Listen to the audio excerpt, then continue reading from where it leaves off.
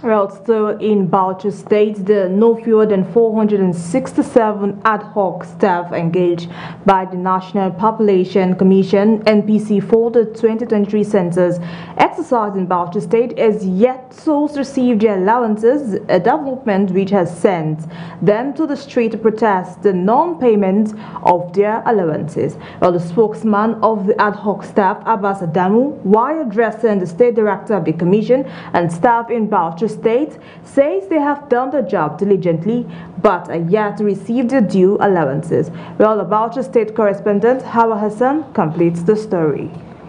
Entitlement!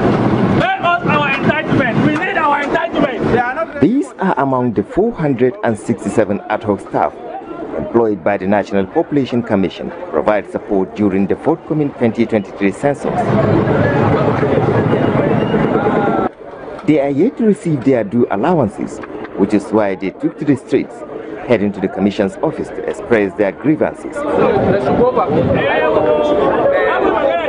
Along the way, some of the staff of the Commission were spotted by the protesters, who assumed they were planning to escape, a situation that caused chaos. No, go to the office.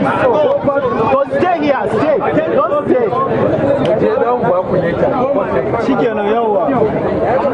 A while later, the protestants convinced the Commission staff to reverse to the office, where they presented their complaints. Payment of the allowances of the trainees was effected about 2 months ago.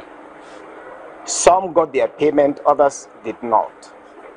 Now, the worrying part of it is that there seems to be no clear-cut explanation as to why there is this unexplainable delay in the payment of those who have taken part in the exercise, who trained in Bauchi State.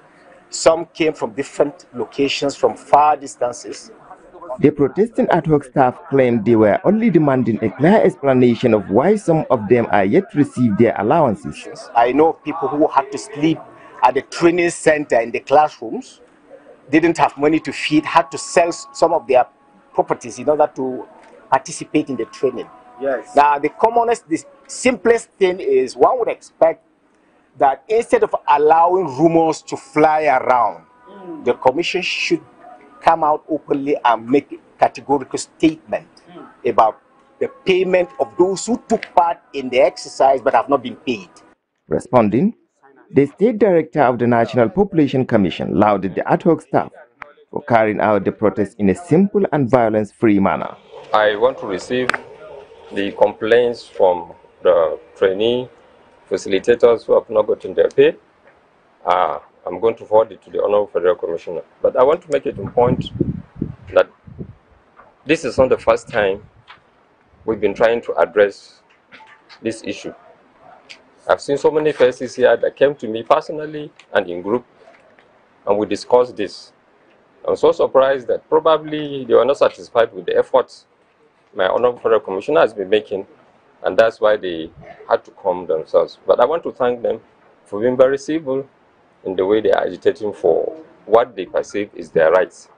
Reports indicate that the protesting staff members had been hired by the National Population Commission to provide support for the 2023 census exercise in the state. But in Bauchi State, 467 are yet to receive their allowances. Awol Hassan, Viewer TV News, Bauchi.